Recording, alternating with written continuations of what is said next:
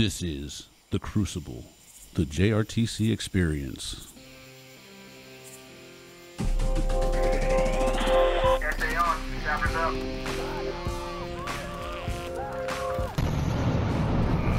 Switch it up. 6 I have support by 5 position.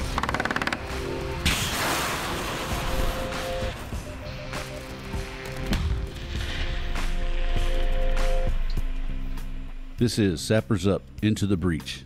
In this series, we discuss engineer warfighting skills and lessons learned in a decisive action training environment for large-scale combat operations at JRTC.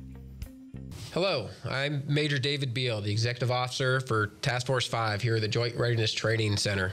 Thanks for joining us for another episode of the Crucible, the JRTC Experience. Today, we're joined by Colonel Clete Goetz, the 100th Commandant of the U.S. Army Engineer School, and Sergeant Major Zach Plummer, the Regimental Sergeant Major. Sir, Sergeant Major, before we get into the meat of what we're going to talk today, can you share a little bit about yourself and your background with the audience? Yeah, sure, Dave. Thanks for having us here this morning. I'm excited to be able to do this. I've been fortunate to do a lot of different things in my career. The Engineer Regiment gives you a lot of opportunities. I've been able to take advantage of many of them. I've been a commander at brigade, battalion, and company levels. At Fort Cavazos as a brigade commander. I was a battalion commander in Europe. I was a company commander at Fort Drum. Have got a little bit of time with the Army Corps of Engineers. Three tours deep inside the Pentagon, and then a couple other places. It's just been a great ride for me and my family.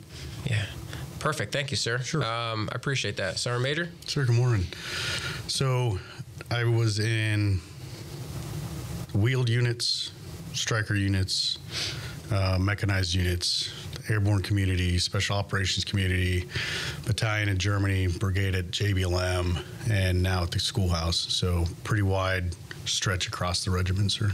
Yeah, sounds like an awesome breadth of experience, Sergeant Major, kind of drawn from all those backgrounds. I understand as a young officer, sir, your first rotation was a platoon leader with the 20th Engineer Brigade, and then Sergeant Major, squad leader with 1st Brigade, 25th Infantry Division, down here at JRTC. I know that was only a couple years ago, but what memorable lessons did you guys learn during that first rotation, and how has that helped you throughout your military career? Yeah, I was a PL. It was actually my second platoon. And going into this as young platoon leader at then Fort Bragg, I felt pretty confident about myself. I'd been to a couple schools, was a jump master, felt like I'd been around the block as a leader, and then got down here and really realized how hard this business is, and just the unrelenting nature of a JRTC rotation, where you couldn't just be thinking about the job you were doing then. As a leader, I had to think about what we were doing 24 and 48 hours, dealing with fatigue, mental fatigue, physical fatigue. So I came out of there really humbled by the experience, and with a greater understanding of what I needed to put into myself and what I needed the unit to do to really have an expectation to be successful in combat. It was very, very difficult. There was a lot of growing, and I was better for it. But I came out of there going in thinking, yeah, I'm ready, and I came out of there thinking I'm not as ready as I thought I was, and I'm glad I got that. Yeah, that's typical, sir. We see that a lot of young leaders as they come here. And every position is a little different, so it's good to pull those lessons and pull them forward. Sergeant Major, your experience? So it was a tough transition. So coming out of Korea, mechanized world, then going to JBLM with 125, getting ready to deploy to Iraq. This was our rotation before we left. So changing from mechanized to striker, and then coming to an organization that has been built together for months, and here I am, a new squad leader. So it taught me, building your team. It taught me how rehearsals are key, but not only just rehearsals here, it's that how are you integrating your home station training? How are you doing your sergeant's time?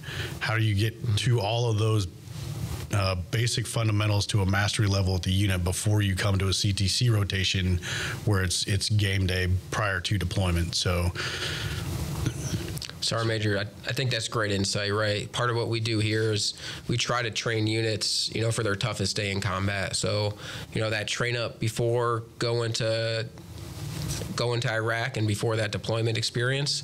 Hopefully we're able to prepare you to be successful during that time. And also, as that unit started changing, something we're going to touch on here shortly, right, as we see that change across the Army, leading at the squad leader level, there'll probably be some good insight we can kind of pull as we continue discussing today. We're going to talk a little bit today about some of the changes in the Army, both on our force structure and a little bit about how we breach and how we as engineers approach the problem sets that we help the Army solve. So this is an interesting time for transformation in the Army, both in the Army and the Engineer Regiment, based on some of the force structure changes, breaching methods of what we're seeing out of Ukraine and the Gaza war. Changes to the brigade combat team, focusing, pulling elements out and focusing at division level. Here at JRTC, we help the Army kind of learn and project some of these future problems. So this current rotation, we got 1st Brigade, 82nd Airborne Division down here. We're doing 2 things specifically to help us. So first, the 127th Airborne Engineer Battalion is pulled out of the brigade. They're fighting at division level. That's going to help us kind of learn how to navigate that change in the future. Second, we're helping in conjunction with the 20th test some autonomous breaching methods and ways to improve and modernize our breaching structure here. So Sergeant Major, there's a lot of change. Like we said, we're pulling out those engineer battalions out of the brigades and put them at division level. What do you see as driving that change, and why do you think it's important? So I think the fundamental driver of this change is the Army going to the division as a unit of action, right? And if you're going to make the division the unit of action, then you need to give the division commander some flexibility in how they deploy the assets at their disposal. Mm-hmm. I think so this move to pull engineers out of the brigade structure and up to the division level, I think is a nod to the fact that we have to do that for the division commanders.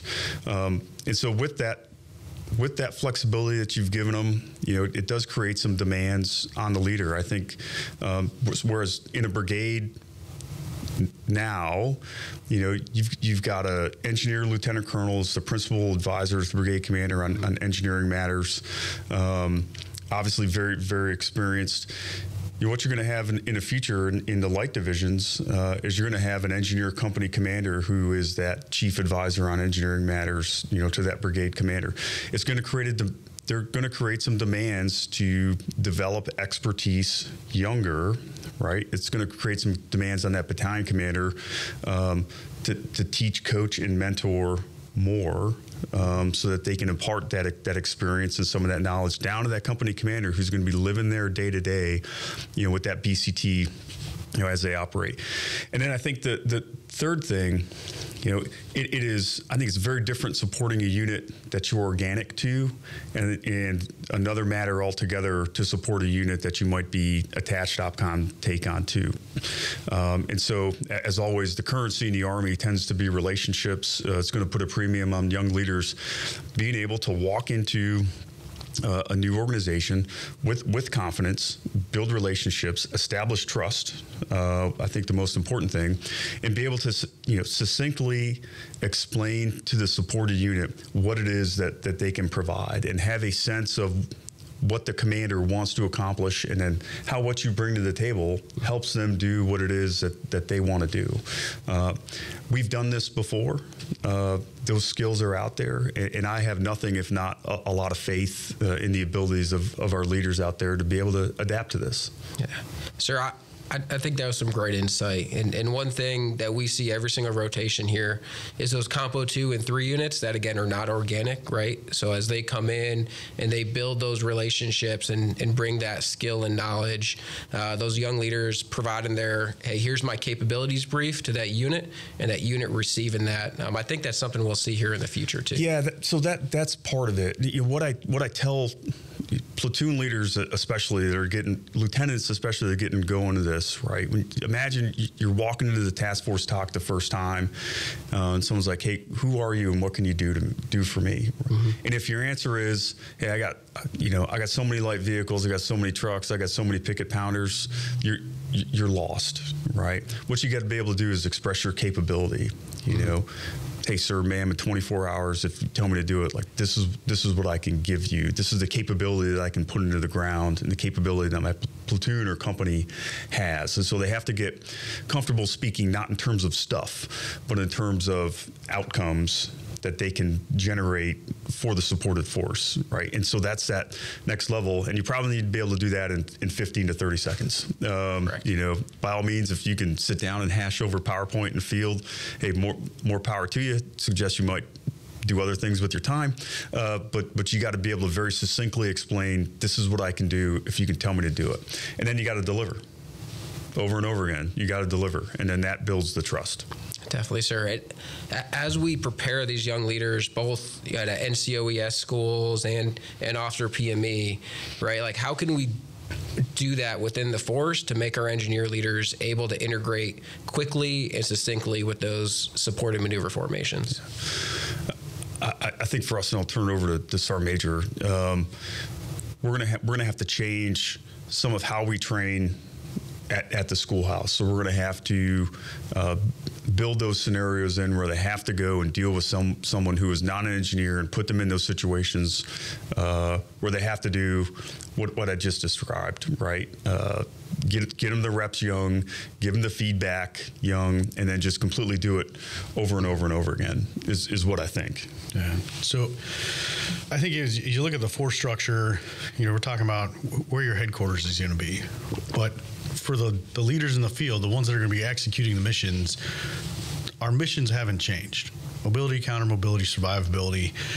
How we do that in the future will change, but those core tasks still exist, right? And so as we move into the PME realm, we really need to reinforce, especially with the NCOs, that you also have to be the one to know how to sell the engineer capabilities and what you can do for your squad or platoon. Because as we break down, your squad or your platoon may be working all by themselves attached to pick a unit, but they also have to be able to convey what they can do for that force. You know, and I'm excited to see how we continue to evolve and change, to see what new technologies we can come up with and how we can train differently through PME. I mean, when you think about it, you talk about the diffusion of engineers throughout. I mean, you're exactly right. It is probably going to be an engineer staff sergeant with that maneuver company commander that has to have the same comfort in explaining what they can do and plan and deliver as well. It's going to put a premium, I think, on leader development in time at PME. That's exactly what happened to us when I came through it as a squad leader. It was Staff Sergeant Plummer and company commander of Alpha Company 124. So understanding that and being able to perform in that environment is going to be key. Yeah, 100% agree with that, Sergeant Major, right? Like something I've discussed with leaders throughout the years is this isn't a new thing, no. Right? When I was in the 326th Engineer Battalion at Fort Campbell, right, we look back to our history in supporting Essayons in 2001, right? And they deployed as an independent company in support of that maneuver task force, and those leaders had to do those mission sets. So this is not something new. I know you've seen some of this and you've lived through some of this in the past, but it's exciting to kind of come back to that and see our leaders step up to that plate. Yeah, I mean, one of the things I've realized when I go out and I talk to engineers across the force, and it's comforting to me, is, you know, qualitatively we are really good. The platoon leaders now are better than I was as a platoon leader. The company commanders are better than I was as a company commander. On and on. We are ready for this. This is new, this is not new. This is new to some, but we've seen this before. We have the capability to do it. Leaders need development, and then they need to believe in themselves and put in the self-study, self-development to bring this to fruition. I lose no sleep at our ability to do this. Definitely, sir. I'd 100% agree. As we look at this, there will be changes, though. So the opportunities that come up for junior squad leader, platoon sergeants, and lieutenants, captains, majors, right, and those career paths that help them towards their future and towards their goal where they want to be at the end of their service to the Army and to the nation, like, it's going to be different. So what advice would you give those young leaders as they start mapping out their futures? Yeah, I think that I'll give you a couple pieces of advice. First, do what you like, right? Do what you enjoy doing in the Army. If you like it, you're probably going to be good at it. And if you're good at it, it's good for you. It's good for the unit. You'll be happy. So follow your passion within the regiment in doing what it is you want to do in support of the Army. And I think you'll find some satisfaction there. The second thing, and this has not changed, is perform. The thing that determines whether or not you get opportunities in the Army is not the organization structure, it's your performance, right? So if you go out there and you perform, you're going to get the opportunities that you're looking for. And that hasn't changed. That ought to be comforting. That the structure hasn't changed, or excuse me, the structure has changed, but the ground rules of performance equals opportunity hasn't. And just go out, do what you love, and do it well. Definitely, sir. Timeless advice. Sergeant Major?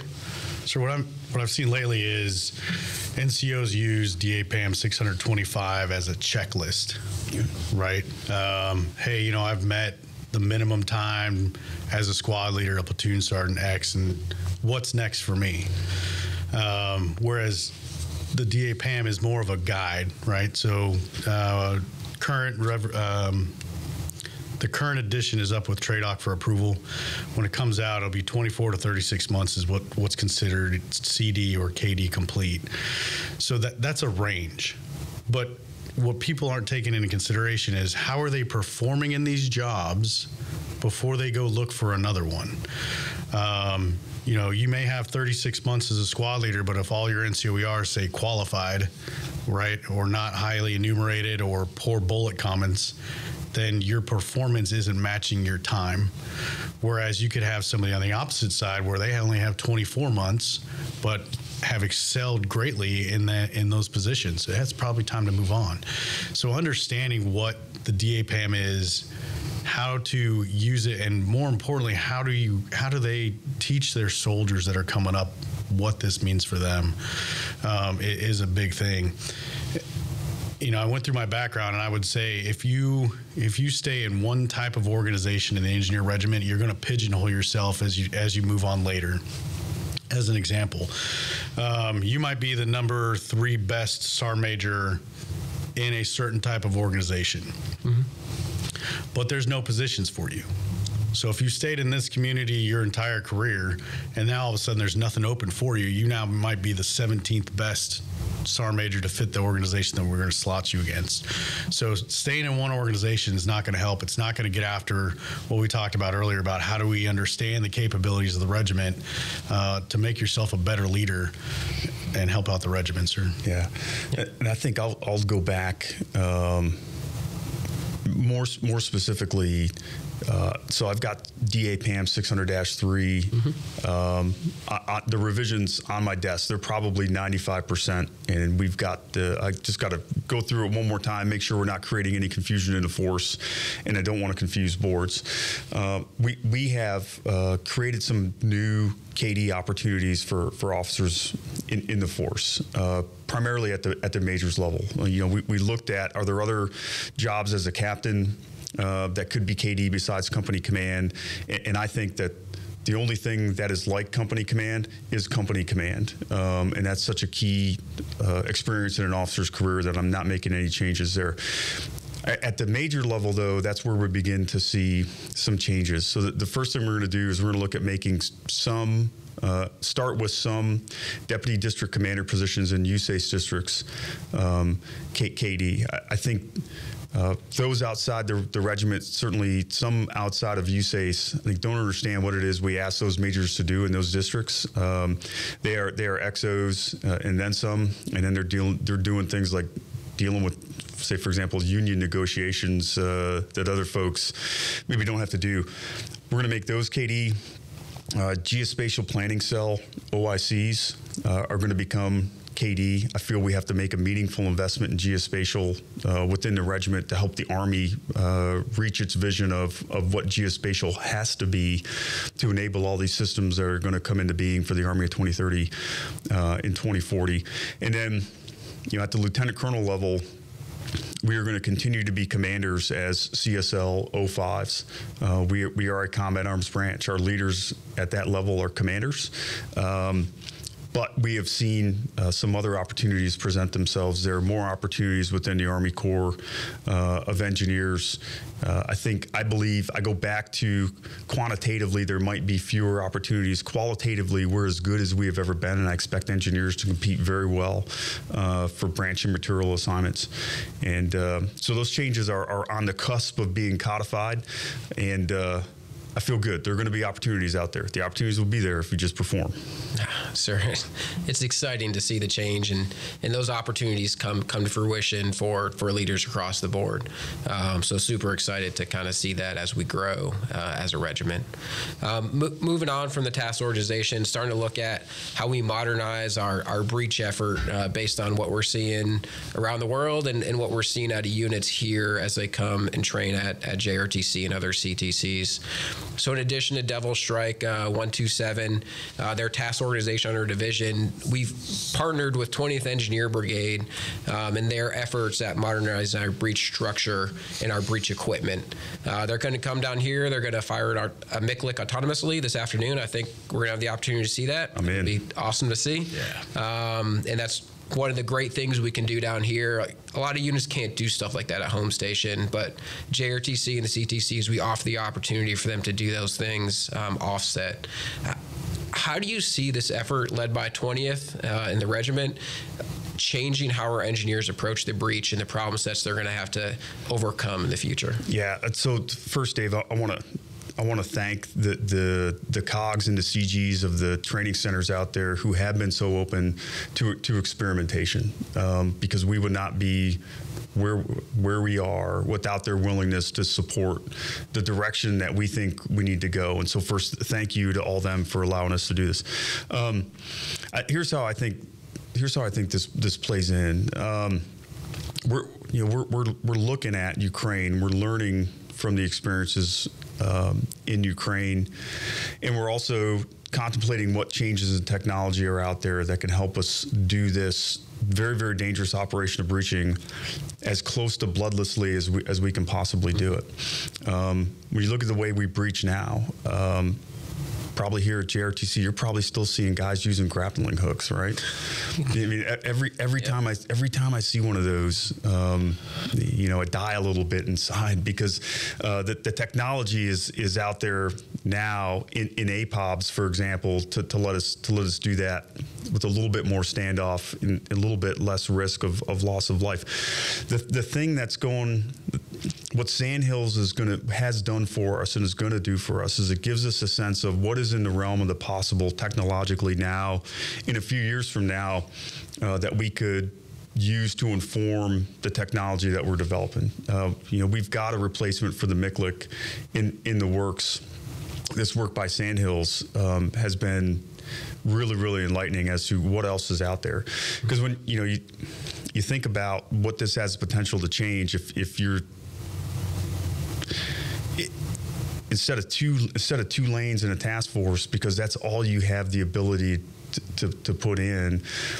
What if we augment you technologically? Instead of starting with 2 and hoping you get 2, you start with 6, and maybe you find 3 that are going really well, and you can weight those 3.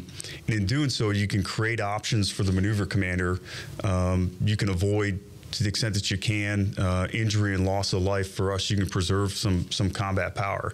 And so the stuff that the 20th Engineer Brigade's been doing under Colonel Herlihy has been really, really incredible. I've been very there's been a very enthusiastic reception of what he's been doing within DevCom, the Engineering Research and Development Center. Everyone is on board and sees the value here, and we are absolutely getting something out of this.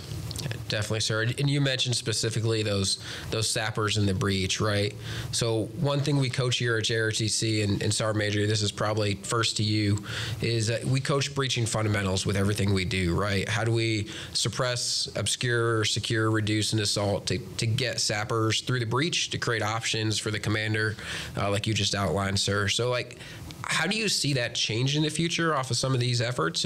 Or do we not see that change? It will be the same. Sure, it has to change, right? So what it's really making us do is think not just at the point of the breach, the sapper on the ground, how those breaching fundamentals come into play. You now have to look across the whole spectrum of MDO. So how are we suppressing drones? It may not be an engineer function, but across the total forces, how are we going into this breach point on the ground with the best likely of success? So if we continue to look at these fundamentals just from the sappers and the breach perspective, it's going to be a difficult time. We've got to understand that at every different domain, how are we doing all of these things to get that breach open so the maneuver commander can do what they've got to do. Mm-hmm. Definitely. And we see that, again, we'll come back to breach in a second, but you just, keyed another topic, right? So we coach obscuration, we coach getting command posts into the wood line, right? Because we are always observed in everything we do, and how we camouflage and how we protect our forces. So like that's also a part of this, I feel. Like, how do we protect ourselves from drones and those additional national platforms that our enemies will increasingly have during large-scale combat operations?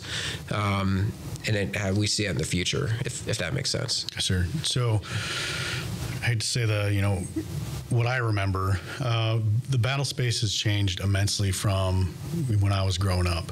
But some of those basic fundamentals of camouflaging, maneuvering, not staying in one place, digging foxholes, right? We can't be stagnant to the point of like, we can only be here. We've already started seeing the reductions in the mega TOCs or the mega CPs. In Germany, for example, we went from a 3 or 5 drash system CP down to an LMTV trailer, mm-hmm. right? How are we now going back and teaching how to be mobile? How are we teaching some of the redundancies so that if we are in a digital constrained environment, how are we doing our map boards to go back to being able to still continue this? We've got to get away from, I need everything with me right here where I am, and really get into letting leaders at echelon do what they are trained to do. Definitely, I 100% agree, right? Leveraging those leaders and having them come in with confidence to execute that mission set, incredibly important in any future conflict or any future fight that we get into as we go across. Sir, 20th Engineer Brigade, they're doing some awesome work here, kind of helping us modernize and learn lessons from what we're seeing across the world here. I know at the individual level, like there are young leaders out there that want to make an effort and want to make a change and want to contribute, what they need to see and how they think we can do it better.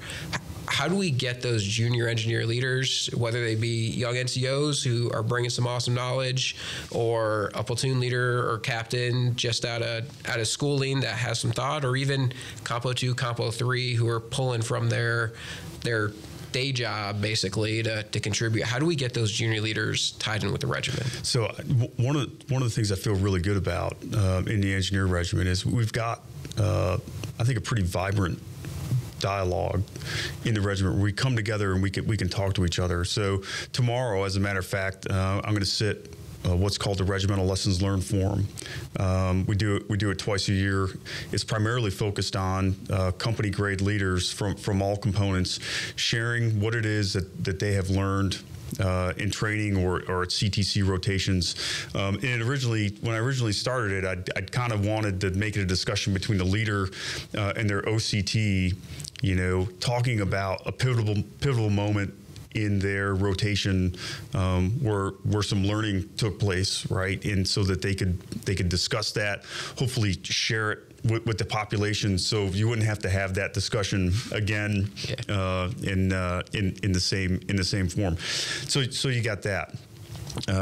We've got the All Things Regiment series where we talk about some bigger issues for the regiment. We've got Engineer Magazine that's out there. We've got the Essayons, the Engineer Professional Journal, that's published once a year.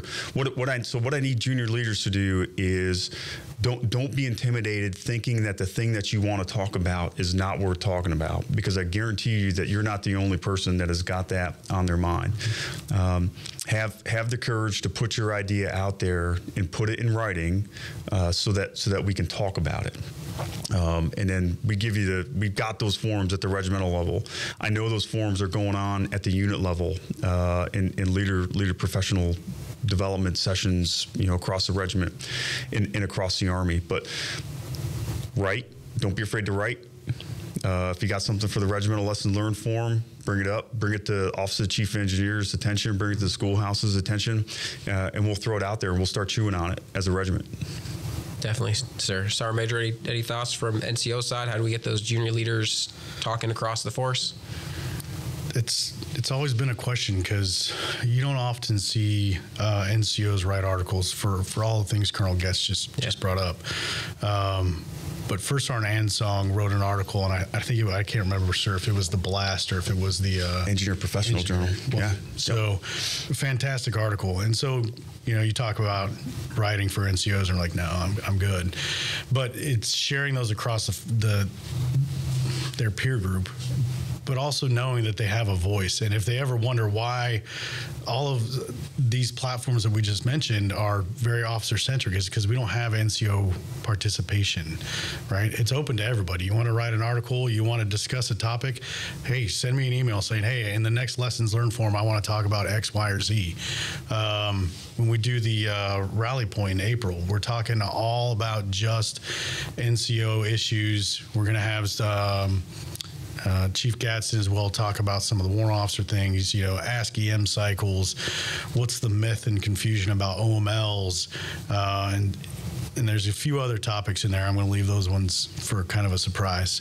But, just participate in what we're offering as a regiment to talk about, because we're not just talking officers, we're not talking warrant officers, we're not talking about NCOs, we're talking a regiment as a whole.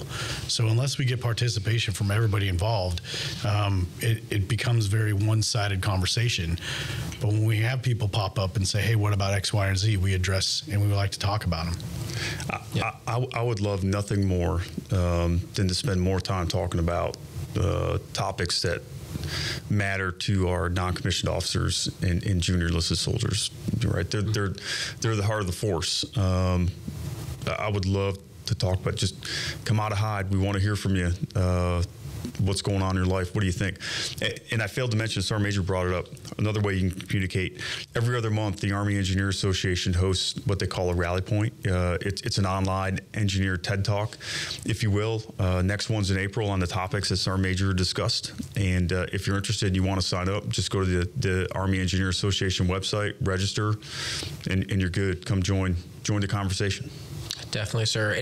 And also in April, something I remember as a young lieutenant, because I was in career course at the time, right? We got Engineer Regimental Week. Yeah. And it was great going out there, doing the run, getting sprayed with the hose off the fire truck. Yep. Right? And just learning as a junior leader, because I went to 10th Mountain right after, and we deployed straight to Afghanistan. There was an E7 who was graduating from Sapper School at the Engineer Ball in the same unit I went to. And it was great seeing him and having that first introduction across the force. So I know that's another opportunity that's coming up shortly, Regimental Week in April. Oh, it is in our windshield. I tell you, it's one thing to go to it. It's another thing to plan it and live it. But man, it is fun. It is exhausting, but this week is going to be awesome. April's coming fast and it's getting busy. We've got the best mapper competition going on, followed by the geospatial engineer working group, followed by the best sapper competition, straight into engineer week with FFE, NTAPE. We're doing a home-on-home conference, if you will. And all the events you just listed as well, sir. The Fallen Sapper Memorial, the run. We're determined to do a run this year. The last 2 years it's been canceled for weather. Just all the great events going into this, and if I didn't mention it, NTAPE on the end. So it's getting busy. April's going to be a great month. It's great to see that what we've known as Engineer Week really has kind of grown to April is Engineer Month. But it's a great time, and if people can come out for it, it's absolutely worthwhile. Awesome. Thank you, Sergeant Major. Thank you, sir. As we transition from some of those lessons learned and discussions that we've had on force structure and breaching methods for the future, you both have a long time in the Army and lots of time leading formations through change, both technologically, like we were talking about for the breaching, and force structure manual related, like we talked about with how we're changing the force. What advice would you have for junior leaders at the company and platoon level as they explain this to their subordinates and as they lead those formations through whatever changes they happen to be going into? So, I'll go back to where I started on the importance of performance. But several months ago, I was in the Pentagon. I was talking to someone on the Army staff. This is a successful officer. So an officer is going to be a division commander here pretty soon. He's an armor officer. And we were talking about this, and he said, when I was a tank company commander, and as a tank company commander, all I ever wanted to be was a tank battalion commander, because that was the thing that we wanted to be. And and in the years that went by, when he got to be a battalion commander, tank battalions didn't exist anymore, right? They'd become combined arms battalions, right? And so instead of looking at this thing like, hey, someone moved my cheese, my tank battalion's gone, he embraced the change that the Army had implemented. But more importantly, what he said was the thing that preserved my ability to take advantage of those opportunities was my performance, right?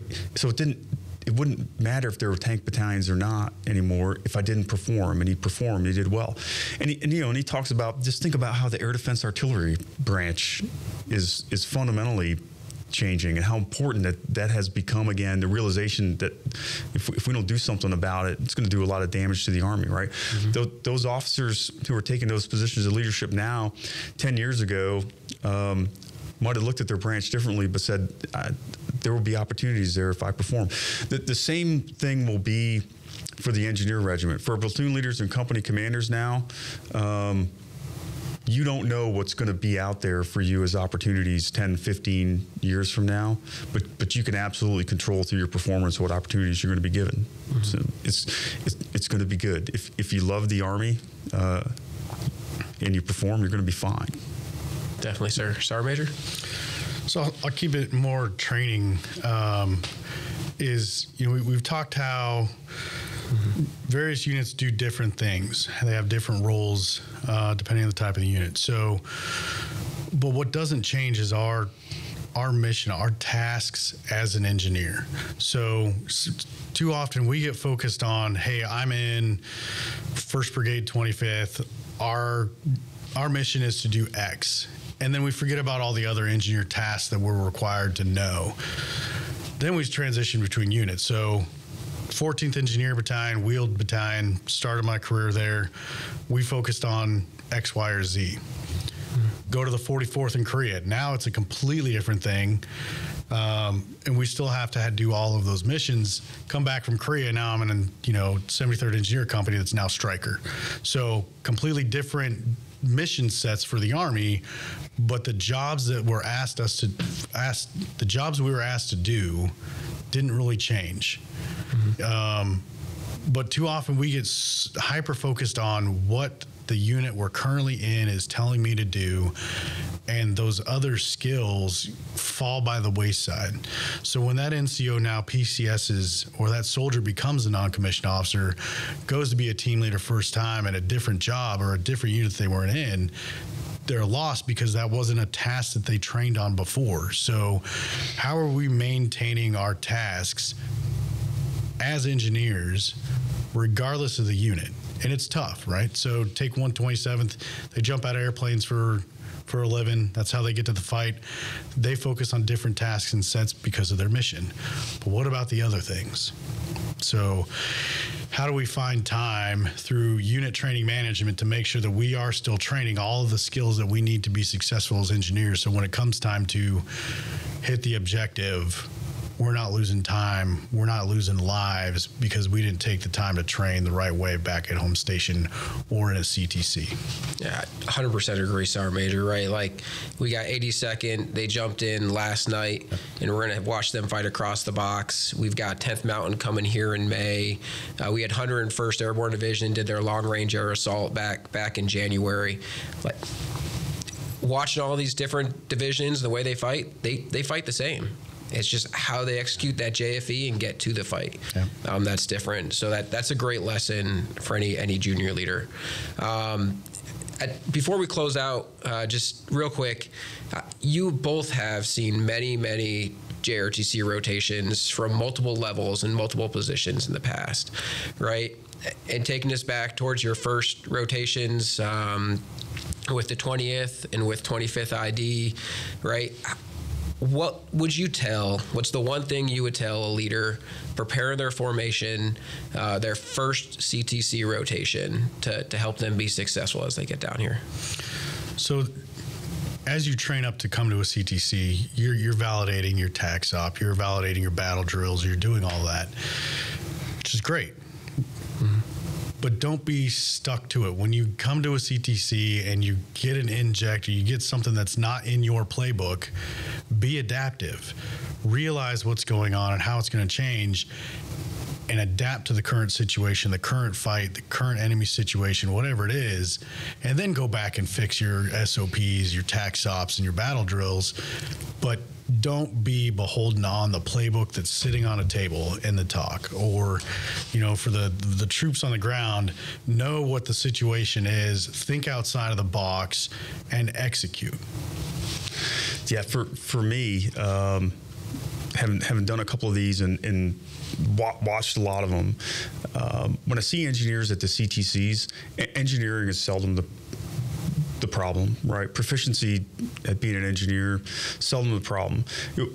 What's funny is that there's a lot of stuff on the periphery that, if you're not able to do it, can just create a whole bunch of friction in your life and just make it difficult. So I think, for example, out one time and the radio dumped a fill, right? Well, okay, just fill the radio. If you're not good at that, I mean, if you're running around looking who's got the damn SKL, like what's the pin for this thing, how do like all that, that adds friction to your life. Combat casualty care, if you can't do it, you don't have a plan, it just adds a lot of friction in your life. If you can't do maintenance in the field, it's just a lot of friction in your life. And instead of spending your time planning and rehearsing and executing engineer-related tasks, what you find is that your lunch is getting eaten by all the things that you take for granted and you didn't train, but are showing that you got to put a lot of work into, and you've only got 24 hours in a day. And so the more time you spend dealing with nitnoid issues that you didn't think were going to be an issue because someone else will take care of it, or just you thought it magically happened, nothing magically happens. And so those things you think that are on the periphery, pay some attention to them and be good at them, so that when they surface, they are just peripheral issues that you just work your way through in a matter of minutes, and it doesn't become some life-altering event, and you can focus on what it is you're supposed to do. Sir, that is an awesome piece of advice. I had a conversation yesterday with the S3 of the unit that we got here right now, right? And we're talking how long it's going to take to put in a survivability position, right? He's like, it's going to take this long. I'm like, that's great. Are they going to get there? Are they going to have the right radio? Are they going to know link-up procedures? And the exact conversation you just had, sir, like that's the exact what we're coaching here every single day. So awesome advice. You too, Sergeant Major. That's for what those their plan book leaders. says. Yeah. Yeah. You can't plan off that one time. Yeah. You've got to have the flexibility, like you said. Sergeant Major, before we close out, do you have any closing comments you want to share before we kind of close this out and move on? Yes, sir. So through my time, I've seen multiple transformations in the Army, and when the dust settled, we were just fine. We still executed. We still we still have the need for engineers. We still have the need for good performing and non-commissioned officers. Right? Yeah. Some people might have some angst, a little turbulence in the force right now, but when it comes out on the other side, we are going to be a better, stronger regiment than before we started, sir. Yeah, change makes us all nervous. That's natural, right? At the same time, you can't wring your hands and roll up your sleeves at the same time. You got to choose to do one or the other. I choose for this regiment to roll up our sleeves and do this, because you think about it, we've been around since June 16th, 1775. All right, 2 days after the Army came into being, they realized they needed engineers. There are always going to be engineers in the Army, but we look different, thank God, than we did in 1775. But the fundamental nature of the regiment and what military engineers do, our common engineering, general engineering, geospatial engineering, has not changed since 1775. We've always been asked to do those things. The way that we do them has been in a constant state of change, all right? So the character of the regiment and how we provide those capabilities to the Army has been constantly changing. And here we are in another period of significant change, and that's okay. Again, we're gonna roll up our sleeves, and we're gonna be fine. I lose no sleep for the regiment. Our people are as good as they have ever been. I am as confident in our abilities as I have ever been. And when we get to the other side of this, we're going to look at ourselves and say, man, that was a whole bunch of worry for nothing. We're good. Just perform. And I have complete faith in every leader and soldier out there that we're going to be fine. So I appreciate this opportunity. This has been great, Dave. Doesn't take much to get me talking about the regiment, no. But and thanks for hosting us. Awesome. Thanks, Colonel Goetz. Thanks, Sergeant Major Plummer.